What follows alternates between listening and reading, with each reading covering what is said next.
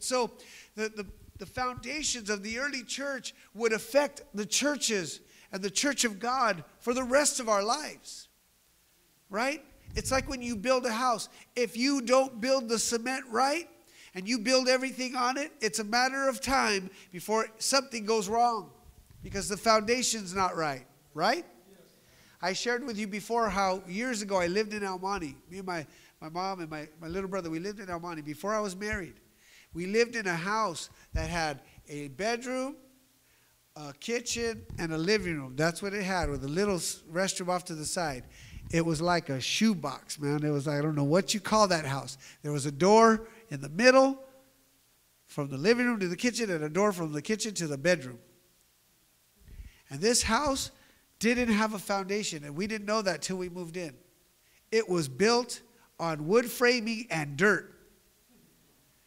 And we found out after a couple of storms, when the water got heavy, the house went like this. I mean, it literally went. And I used to always crack up because I'd get a marble and I'd put it right there in the living room and I'd watch it roll down all the way to the bedroom and just roll on its own because it didn't have any foundation. Well, you got to imagine that kind of a picture is what's going on here. The early church, God is building his church. And in those days, there were not a lot of Gentiles yet. Remember that? Mostly Jews. Not a lot of people who were of different nationality. There were a few, and they were coming in quickly. They were growing, but there wasn't as many. There was many, many Jews who were believing. And many of the Jews who were believing were still young in their walk. And so they didn't always understand the teachings of the Lord, yet they believed in the Lord. So what they were doing is learning as they went. And so the teaching that was being given to them was foundational to help them build. And let me just put it to you this way. How many of you are aware of this? That we can't handle every level of teaching all at once. How many of you understand what I mean? It's like what Paul says in his letters when he talks about how a young believer is like a baby. And you can't get a steak knife and a fork and cut up a big chunk of steak and put it in a baby's mouth. What happens if you do that? That baby will go, right, at first and all happy because it's flavors they don't even know, and then all of a sudden they'll start to choke because they can't chew on it. They're not ready for it. But if you go get them a little jar of Gerber's, right, everything looks like pudding in those things. It's carrot pudding and squash pudding and broccoli pudding and pudding, banana pudding, right? So you get that, and it's all really smooth, and the baby can handle it, and it's okay. And that baby needs that, right? Well, what we're about to see is just a powerful blessing and a beautiful decision made by a mature man of God. But this decision he makes is risky because it could appear to be hypocritical. It could appear to be a bad example. And it all has to do with making sure that the early church is getting a good foundation so that what we build upon, it'll be solid and grow. Now, think of it again like that baby. That baby will turn into a toddler eventually. And that toddler will turn into a little kid. And that little kid will turn into a teenager. And then they'll go away up to space for a little while. And then they'll come back when they're like 18, 19 or something. The alien years, right? Just forget that. We won't even talk about that right now. I just always believe something happens to teenagers. The body's still there. But something happens for a little while. Then they come back and they're good. They're all good. It's good. Some people's teens last a little too long because they're still out there. Goofing around, doing things they shouldn't be doing. Anyway. And so there's a process. There's a progress. There's this development where maturity has to happen over time. There's nothing, you can't expect strength out of something that happens just like that. We live in a microwave generation. We know that. Everything's instant. But I promise you this, you're never going to have instant strength in Christ. He's strong, but he needs to mature us and teach us. How many know that's true? There are things that I can handle now. Me and my wife were talking about this. How there are things I can handle now that when I was a young believer, I couldn't handle it before. It just blew me away. It would mess me up. You know, I just struggle. How many of you have seen that in your own life where the problems that you face now are more difficult than before, but if you went through something early on that you go through now, you would have freaked out. It would have been really hard. Have you seen that in your life yet? But because you've been walking with God, you notice, I can handle that now. Before, I'd get mad when people gave me a dirty look. Now, it's whatever.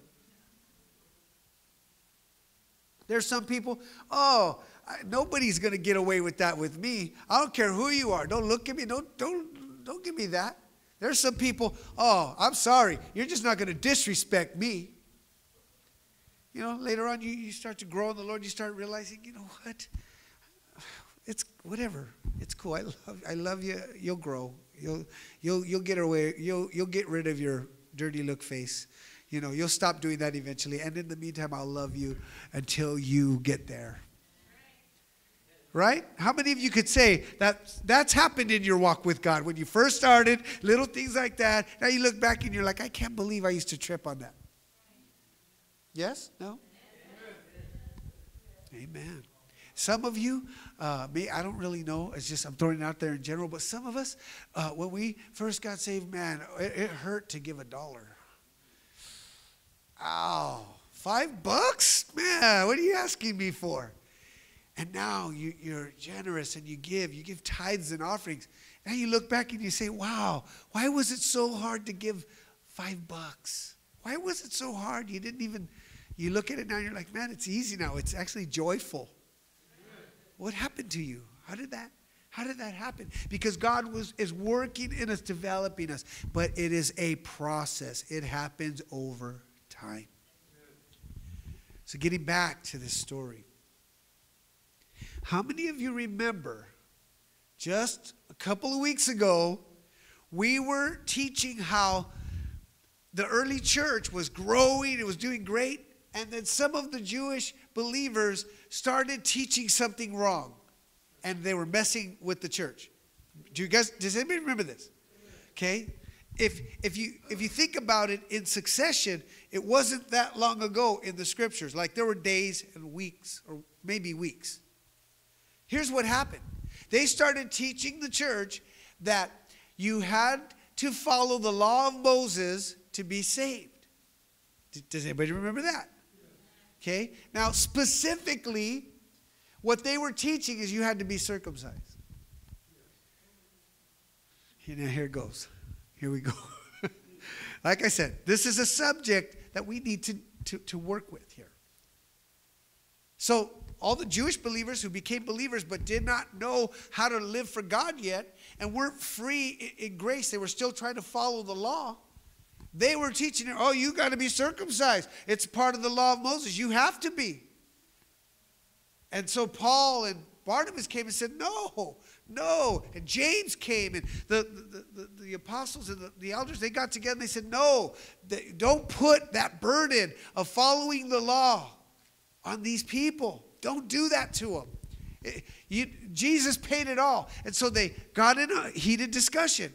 And then this is when Paul and Barnabas got sent to the apostles to go find out, what do we need to establish here? Does anybody remember this? Hope you do. If you don't, go back, watch YouTube. So Paul and Barnabas, when they get ready to go and to go find out from the apostles, they have this argument themselves, remember? Over John Mark. Does he remember that? Right? And so Paul says, I'm jamming with Silas, and Barnabas takes his nephew, his cousin. Second cousin or nephew, one or the other. But what were they going to do? They were going to go meet with or they were going to go encourage and all that. But remember, they were supposed to go meet with the apostles, get the teaching right and bring it back. And they did that. But what was it all about? It was about following the law Stay with me, guys. I know that you might get bored. You might be like, what is this about? Focus. Focus. Stay focused. It was all about this thing about being circumcised. And the verdict was this. Jesus paid for every sin on the cross. The law was fulfilled in Christ. You no longer have to obey the law perfectly in order to be saved. You're saved because of a free gift that was given by Jesus. Now, the Jews were still following the law of Moses, which if you study the Bible, you find out that God does want them to, that's their people. That's the law that God gave to them forever. And so there are certain things that God commanded them, and they still do to this day. But understand, the gospel of Jesus Christ, the Lord came and died on the cross, rose from the dead, paid the debt, washed away the sin, opened up the heavens for us to have a relationship with God. We don't have to do anything else. We can't earn it. We just accept it and walk with Him. Right? So, Paul, Barnabas, James, Peter, John, everybody was saying, go back and tell them, no, they don't have to be circumcised. Are you all following? Yes. Now you notice I'm not going to describe circumcision. All I will tell you, and I'm looking around, I don't see that well from afar, but I'm pretty sure there's no little kids in here. So all the adults, you kind of get it, okay? Hopefully you get it. All I will say to you is this. As we look a little further, you're going to appreciate the sacrifice a little bit more and a little bit more. And yeah, well, let's just say this. That is a painful experience. Nobody does it because they just feel like, I'm going to make an appointment at the doctor's this weekend. What are you going to do? I'm going to go see a Dodger game or Angel game. What are you going to do? Hey, we're going to go see the movie. Hey, me, I'm going to make an appointment to the doctor, so I'm going to get circumcised. People don't do stuff like that because it's painful. Everybody feels uncomfortable right now, huh? You're all like, this is awkward. This is weird. Well, I'm not going to get into, all I'm going to say to you is appreciate what's really happening here. It is a painful experience. Nobody does it unwillingly. You do it for a reason. So remember clearly, the verdict was this. You don't have to. And you'll still be pleasing to God because you have faith in the Lord. Your relationship with God is all that God requires. Right? All right. Now listen to it again. Chapter 16, verse 3. Paul wanted to take Timothy. Paul wanted to have him go on with him. And he took him and circumcised him because of the Jews who were in that region. For they all knew that his father was Greek. Hold on, Paul. Wait a minute, Paul. What are you doing?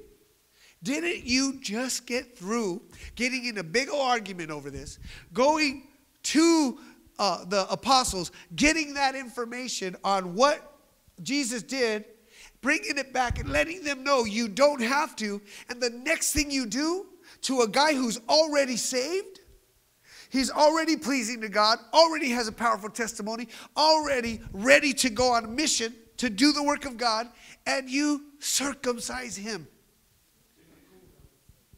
Now, again, you might read right over stuff like that because maybe you're not there yet. But folks, if we're going to look at what the Word of God says, then we need to get what's in it. Have you ever wondered why that part of the story is even there? The Lord could have easily left it out. And it would have been fine. We could have went on to follow the journey of Paul and Timothy and all the amazing things that God does, and we wouldn't have missed it. But the Holy Spirit allows it to be there for a reason. not to gross people out either, or to make people feel awkward and uncomfortable. It looks like hypocrisy. Wait, is Paul being a hypocrite? Absolutely not. There's a reason it's there. And it floors me. I studied this. I'm like, why is it there? Why? Why is that there? I don't get it, Lord. Show me. Studied it. Prayed about it. Now, I just, the Spirit, I felt like the discerning of the Spirit of God helped me understand it. But it took a while. I'm like, Lord, just reading it at face value, it looks like Paul, this mighty man of God, this apostle that we appreciate, has played the hypocrite. He did something that he told other people you don't have to do. It looks like that until you understand what really took place. This is what happened.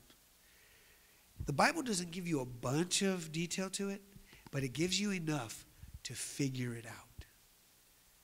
Paul wanted to have him go on with him. He took him and circumcised him because of the Jews who were in that region, for they all knew that his father was Greek. And as they went through the cities, they delivered to them the decrees to keep, which were determined by the apostles and elders in Jerusalem. What was those decrees? Imagine the decrees like a letter, like an envelope. You know, we're bringing the word.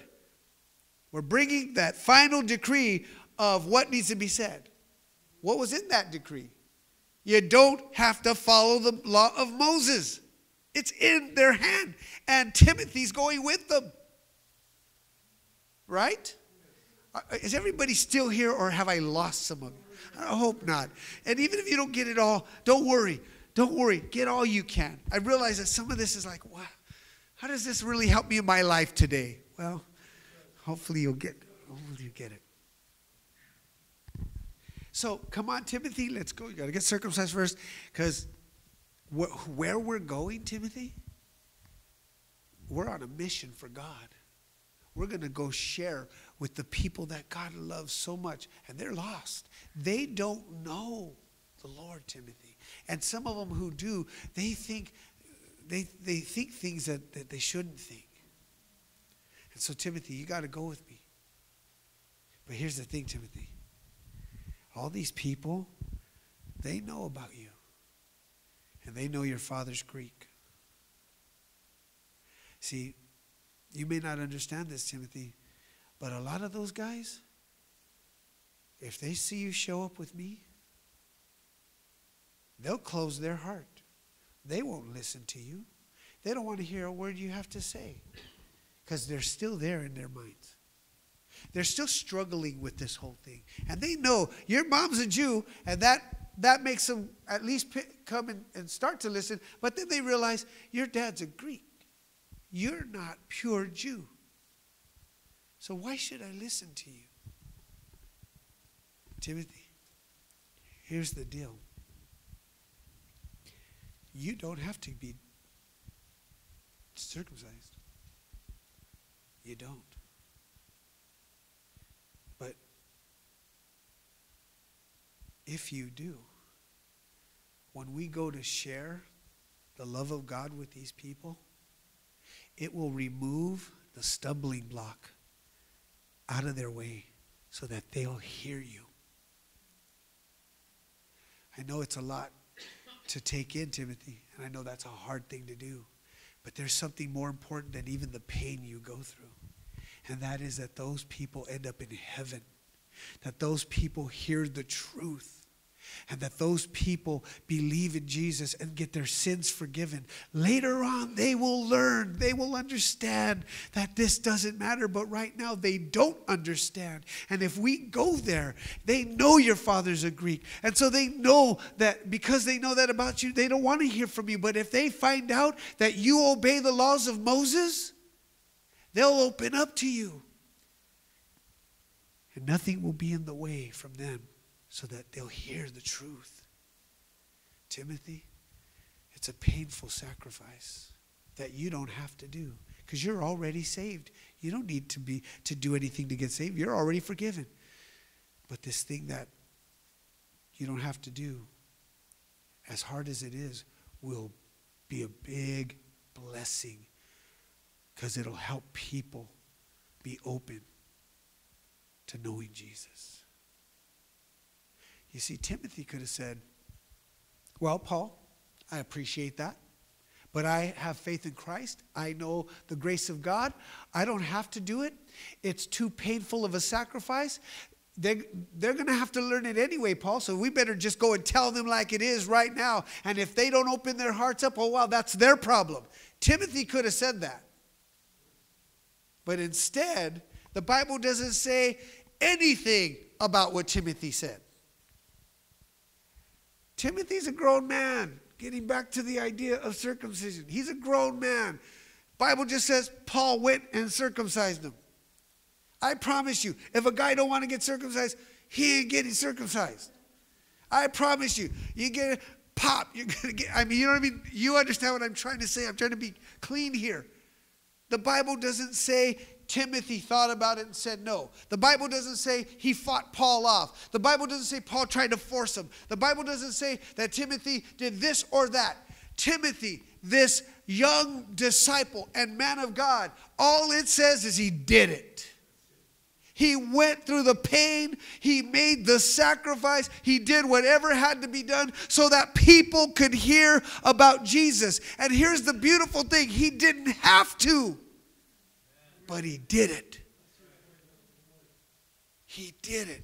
How many times do we face stuff where we don't have to do it? I don't have to come to church. I don't have to give my money. I don't have to like that person. I don't have to. How many times has God said to you, but if you will love them. They will learn. They will grow. They will mature because you made the sacrifice. Because you said, you know what? I'll put up with the pain so that that person can mature. I'll wait for them. I'll love on them. I'll be patient with them. I'll deal with it. Do you see why that story's there? Amazing story. Because that's a big time sacrifice. If I'm Timothy, I love you guys a lot. But I promise you, I would not have the strength of Timothy. I'd be like, let him find out another way. Lord, I'm just being honest, and you're all looking at me with your halos. You know what? See, here's the thing. Timothy did something that was truly painful, a true price. Sometimes you and I, here's the thing we must learn from the example of this young Timothy and Paul, because Paul didn't want to do this, and there's one more major lesson we're going to get out right now. There's something else to learn about it. But Timothy, there was nothing in it for him. Zero. Nothing but pain. But the potential of these Jewish people who believed in God but needed to be discipled were not open to this kid unless they, because of their way of thinking, knew that he was obeying the laws of Moses. Now they could listen to him. Do you know that Timothy ends up becoming a pastor of some of those people? He ended up being placed as their pastor, or at least some of them. Imagine them now learning from him on a regular basis. It started with that. Timothy, there was nothing in it for him, but he was willing to pay that price. Sometimes God asks us to do things that are so much less than that. And what do? I'm not going to tell you what you do. I'm not your judge. I'm not standing above you or over you. We are all the same in Christ. Jesus paid the same amount of blood for you and me together. The same. We're equal in value. I'm just saying to you, there are times when I'm speaking general and specifically for myself, where God asks us to do way less than that. And we find all kinds of reasons and excuses to say no. And at the end of the day, God's saying, but you don't see what could come of this if you'll just hang in there, or if you'll just pay that price, or you'll just go all the way. Something beautiful can come of this. But if you don't have to, because you have your free will. You're not going to lose your salvation because you don't do it. But somebody might not get saved because you didn't answer that call. Sometimes God asks us such little, and we find a way to say no. What a sacrifice from a young man who there was nothing in it for him but pain. I haven't been able to share this much because it's just brewing in my heart. But I'm watching what God is doing in this church. Sunday nights and Wednesdays don't reflect it as much. And right now, a lot of people are out for different reasons because of sickness and so forth. But if you would just look through my eyes for a moment, when everybody comes to church that calls this church their home, we have to put out extra chairs. We don't have enough seats. Kids are in the kids' ministry. Chairs are full. About 150 people show up. Do you realize that this church, at one time we had about 9 Bible studies. We're almost at 200 people. You realize that this church is in a season right now. How easy is it to grow from 150 to 200? Not hard at all. How easy is it to grow from 150 to 250? Not that hard. This church can become an amazing lighthouse.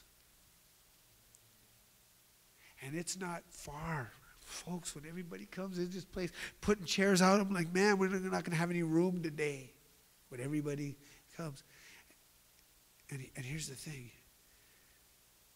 All it takes is for everybody who calls us their church to say, I want to help build it. I'm gonna put my whole heart. I'm gonna give my whole. I'm gonna make those sacrifices even when it's hard. I'm gonna make the sacrifices because it means that this church is open to an unbeliever, open to a young believer, open to someone to be discipled, and I get to be a part of that. And there might not be anything in it for me, but man, God's work will be blessed.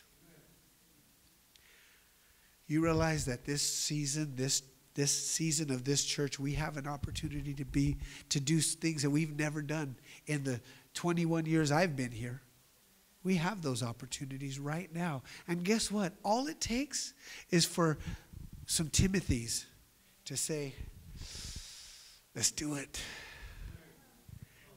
For the sake of those souls, man, let's do it. And I'm not saying to you we don't have Timothys, because we do. Timothys, and I don't know how would you do the female version of Timothy, but we've got them in this church. We've got some solid believers. But can you imagine? Can you imagine if we say to God, you know what, Lord, I'm all in. All right, I'm gonna move on to that last little point because it doesn't take as long to explain, and my clock's running out tonight. So. Paul risked his own example because he knew some people wouldn't understand. What? Wait, what are you doing? Didn't you just get through telling us? I can imagine Paul saying, I know you don't understand right now what I'm doing. You don't understand. But you must understand that we must do whatever it takes to win the lost. He did not ask Timothy to sin. It's not a sin. It wasn't wrong. It wasn't bad. None of it was wrong. It was a decision that didn't have to be done and wouldn't affect him in a negative way at all. It had a great positive effect, but it wouldn't have been bad at all for Paul to ask of this. And it could look wrong to some people who didn't understand. But Paul, in all of his letters, I noticed this. He teaches something. And we'll close with this. Paul said this once. 1 Corinthians chapter 9, around 20 to 25. Paul said this. I become all things to all people that I might save some. What does he mean by that? Let me tell you what he's not saying. He's not saying, I go and get drunk with the alcoholic so I could save him. He's not saying that. He's not saying, I become an alcoholic to save an alcoholic. He's not saying, I become a pervert to reach a pervert. He's not saying I become violent to reach the violent. That's not what he's saying. He's saying I become all things to all people that I might save some. This is what he's saying. He's saying I find a way to get a common ground. Even if I don't like what that common, even if it gives me no pleasure at all or helps me in no way, I find it. Make whatever sacrifice so I could save some, so I could reach somebody. And even if I got to change the things I like. If I got to be, some people don't like sports, can't stand sports. But in order to reach someone who likes sports, hey, find out who's in the game this week. Find out who's going to the NBA finals. Well, what if I don't want to? I don't really like it. Well, what if it makes it possible for you to speak to someone and build a relationship to share with them about the love of God? Well, I'm sorry, but I just don't like that, and so it's just too bad. You don't have to. But you see the difference between maturity and a level of sacrifice versus immaturity? There's a level there that's such a beautiful love when you put yourself on the line. And Paul even did that. He put himself on the line. He says, you know what? These Jews don't understand right now. But we will go to their level and make a decision here so that we could reach them, so that one day we could teach them. You know that thing that we did, it wasn't necessary, but for you it was worth it. So that you could know Jesus, so you could grow in him. Paul said, another place he said this, if it's at all possible, live at peace with everybody. What does that mean? That means your noisy neighbor that brings the mariachis at 2 a.m. and you just want to call the cops on them? Rethink that. Oh, I don't care. I don't put up with that stuff. Rethink that. What if you have a relationship with that neighbor and it's taking some time to reach them for the Lord and you call the cops and they know it's you? I don't care how much love of God you have and how much Bible knowledge. Guess what? They're going to say later for you, you called the cops. Even if you didn't do anything wrong, it wasn't sin, but you closed the door. We live sometimes in a level of immaturity. We close doors constantly because of our way of thinking. Paul was so much further than that. And he said, you don't have to do it, Timothy, but we will do this so that we can reach them. And it's not sin or wrong. It's just a sacrifice and a compromise that will open a door for us to share the Lord. We got to stop right there. I said I was going to close with that, but I'm just going to read the verse to close. I promise I'm not going to teach the verse, just going to read it. And as they went through the cities, they delivered to them the decree to keep, which was determined by the apostles and the elders in Jerusalem. Verse 5. Pay attention to this. So the churches were strengthened in the faith. So the churches were strengthened in the faith and increased in number daily. What was the fruit? What was the result of this great sacrifice? The church increased in faith and their numbers grew daily. There's no one or nothing that could stop that from happening here. Except us. Except us saying, sorry, I am who I am. Whatever. You don't like me? Too bad. Too bad. Well, that's fine. Free will. It's good. It's okay. You know, it's all right. But let me tell you what's better. What's better is, Lord, help me to love with a different level. No one here at least will ever ask you to sin. That better not happen. We won't ask each other to sin and do, because Paul didn't ask anybody to sin. We're not going to do that. But sometimes when there's something to be done and it takes sacrifice and it's not easy and it's for the cause where nothing's in it for us. And sometimes we got to get rid of, well, this is just me. This is who I am. And we got to say, I love the Lord, and I love those people who are lost. And I'm going to put up with them. I'm going to put up with them for a while because they need me to. And eventually, I know they'll get past it and we'll grow. It'll be okay. Amen? Amen. Let's give the Lord a hand clap if we can. Amen.